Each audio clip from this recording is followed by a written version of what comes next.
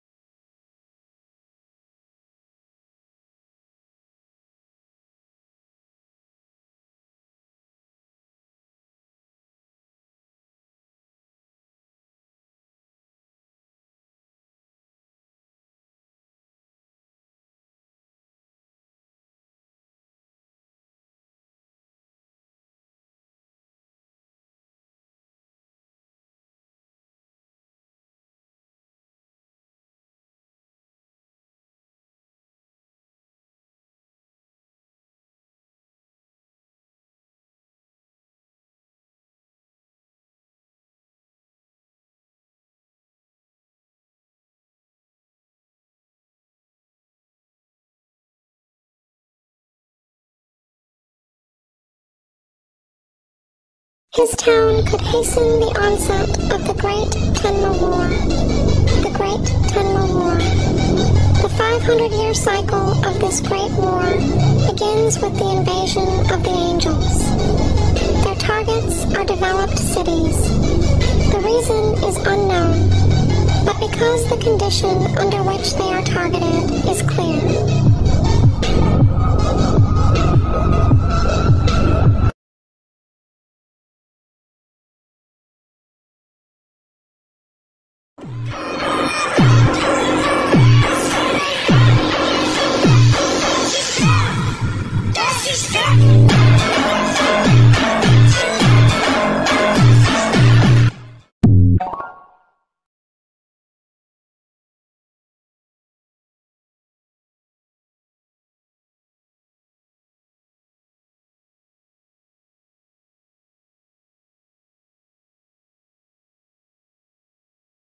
Veldora is attacked by his older sister, Belgrin. Fearing that Rimuru will be affected, he cuts the connection with him. Rimuru, knowing the situation, he goes to Veldora. Veldora was attacked and had his mind manipulated. Rimuru faces two true dragons. Alone.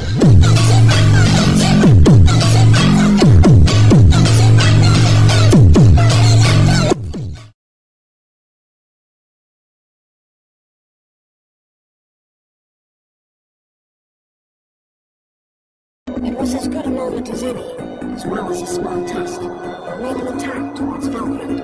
A single strike from that sword had pierced the heavens and split the seas. Literally, the deadly shockwave bore no resemblance to the sweep of a sword, and it severed Velvet's wings in the middle of his evasion.